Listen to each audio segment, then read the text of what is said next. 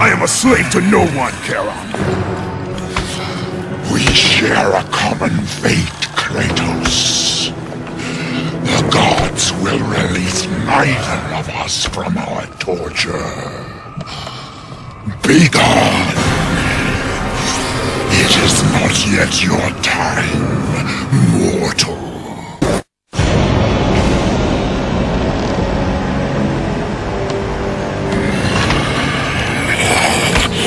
You chose your path.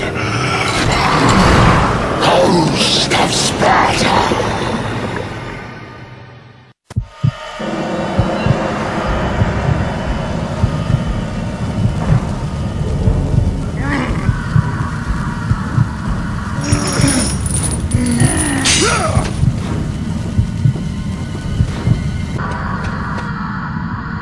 Here, where the souls of the wicked are tortured in the pits of Tartarus, wailing and agony of the damned resonated deep throughout the bowels of the Underworld.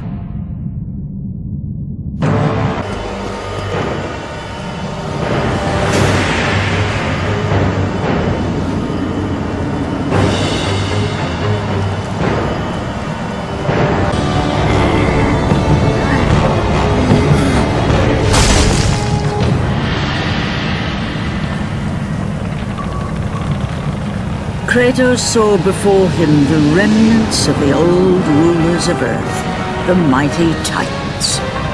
Defeated by the gods and enchained in the depths of Tartarus, they suffered their unjust penance. And for their torment, it was well known that these immortal beings hated the Olympians with immeasurable fury.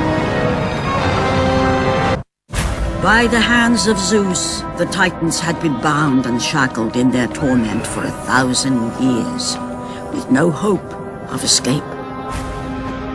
Now the chains that once held the Titan Atlas lay broken, and only one question plagued the thoughts of Kratos. Who will release such evil?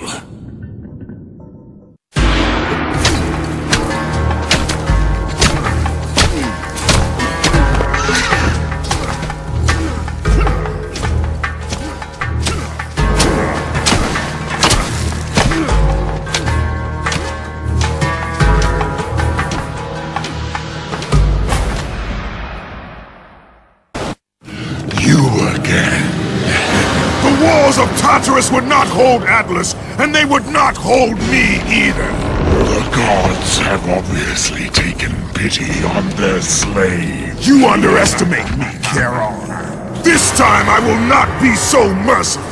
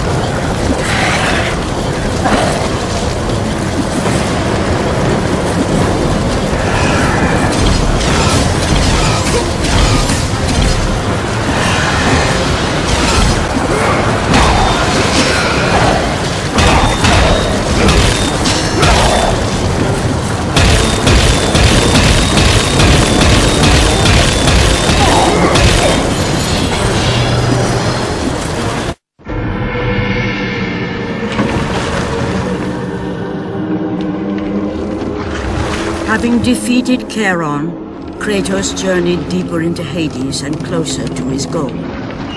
For in the distance, the bright light of Helios illuminated all of the Underworld.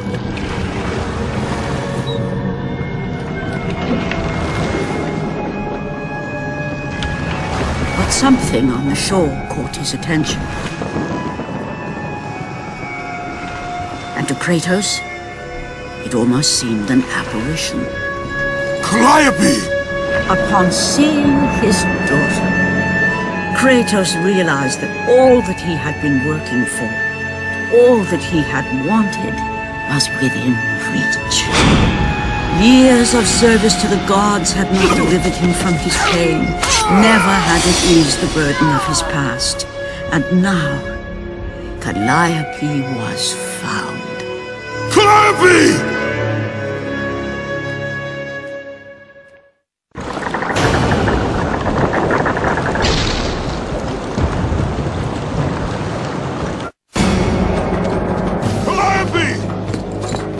Calliope, where are you?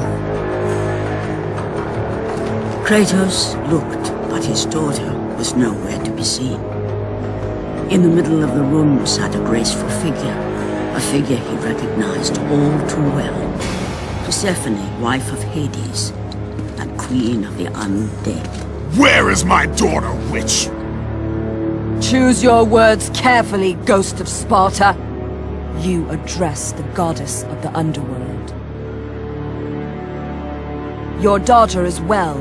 She lives among the pure souls in the Elysian fields. Lead me to her! Have you forgotten, Kratos? The Olympians need you. They slumber at the hand of Morpheus. I have faithfully served the gods, yet they do not give me what I ask. I grow weary of their demands. The gods on Olympus failed me too, Kratos. I was betrayed by Zeus and tricked by my husband Hades. Now I am to stay in the Underworld as Queen of the Dead, to serve the fallen and care for them as my own children. Persephone! I demand to see my daughter! As you wish. If Calliope is your true desire, I can help you. But be warned, Ghost of Sparta. The world of man will suffer because of your choice. I care little for the world and its suffering! Where is she? If you are to see your daughter again, you must become worthy of Elysium. Cast your weapons at the Forsaken Tree, and let it release the evils of your past. Only then will you be free of your sins, and be granted passage through the divine gates.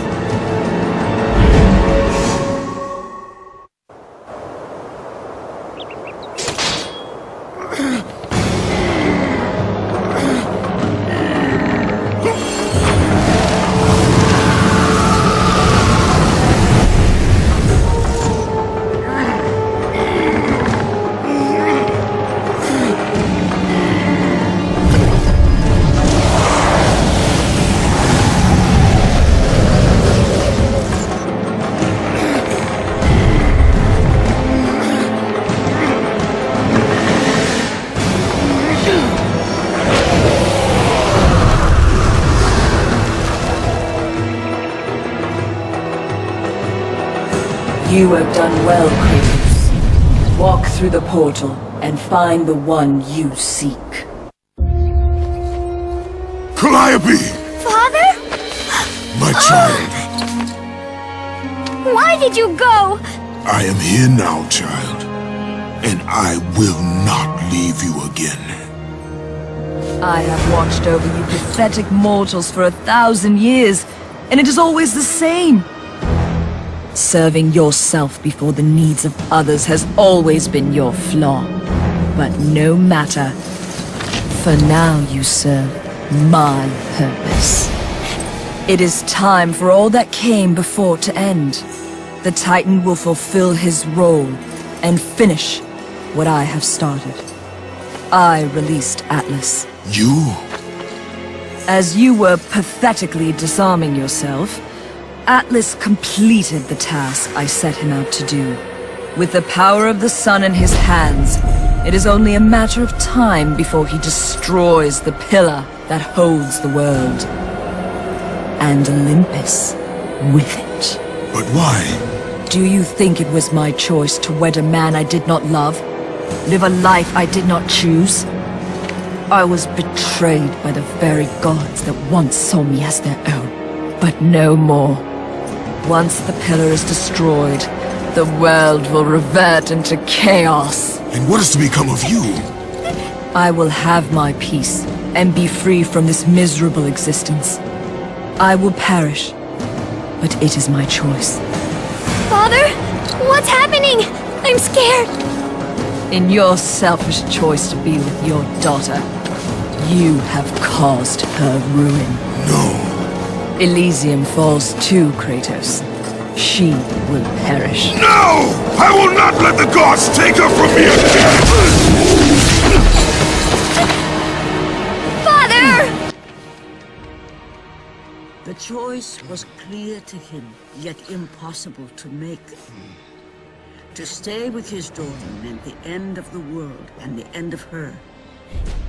To stop Persephone and Atlas would mean forsaking his daughter forever. While his hatred and anger for the gods grew ever stronger, he knew there was but one thing to do. Seek. Father, please!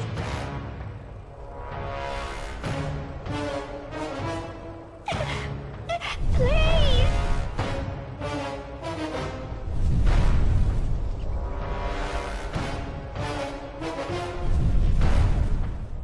Father! Father, no!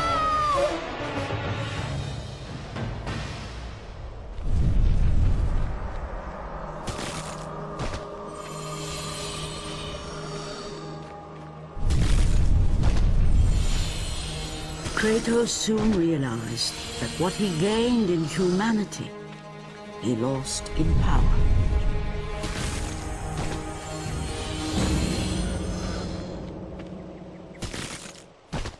He would need to become the monster he once was if he was to defeat Persephone.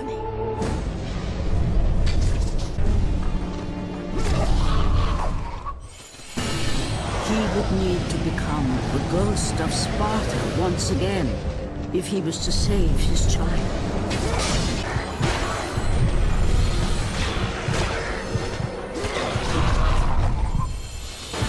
He would need to sacrifice his life with her so that she may live. No! Father, no!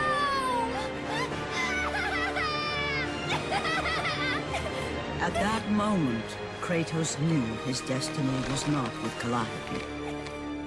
The fates were never that kind.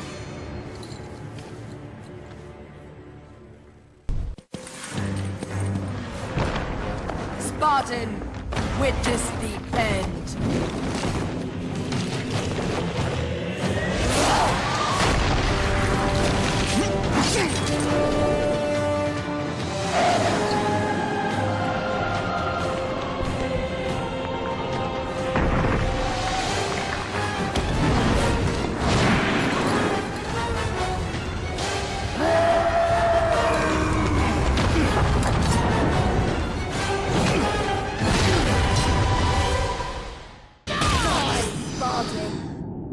Go to her. Be with her. Leave this world behind. Atlas!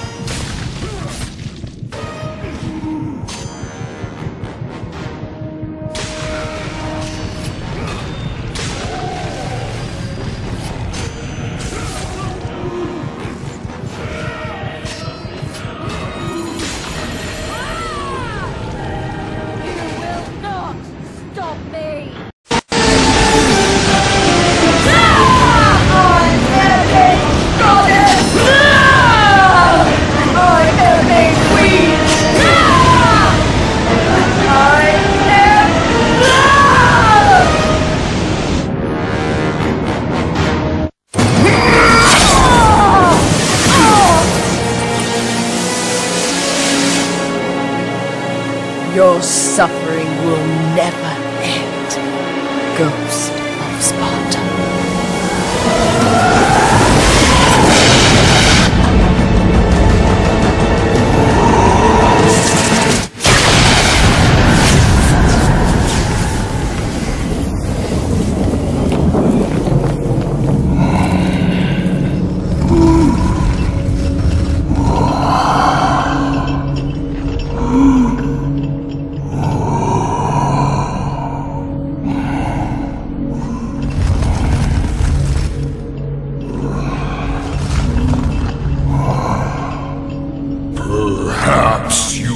believe the Olympians will help you.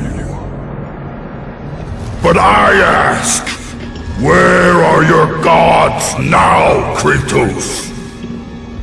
Why do they not come to your aid? I do not need the aid of the gods! But my path is now clear to me. I will serve them! And they will keep their promise to free me from my past!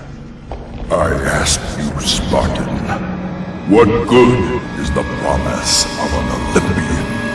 It is all I have, Atlas! We will meet again, Spartan. The fates have deemed it. One day, you will regret what you have done here. The mighty Atlas was left enchained, cursed to forever hold the world on his shoulders. Greater penance than even Zeus himself had placed on the Titans. The fate of Atlas had been sealed, and the goddess Persephone was no more. Kratos had saved mankind, but that mattered little to him. By forsaking his daughter, he had abandoned the only person he ever cared for. What he had long sought and finally found was now forever lost.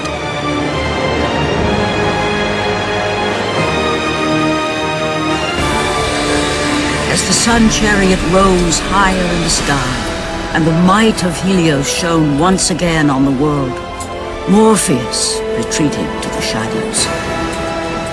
Kratos gained little satisfaction from his victory.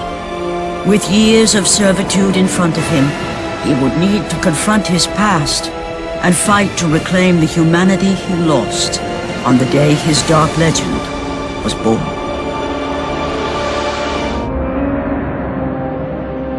The dire toll of his relentless battles finally caught up with him as Kratos fell from the chariot to the earth. Was this sacrifice too much for one to bear, even for the man who was known as the Ghost of Sparta?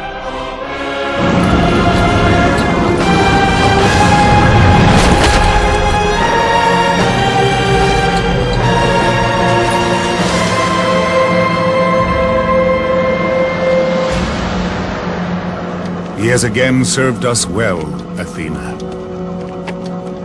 He is a remarkable mortal. He is weak. Shall we help him? He'll live. They must.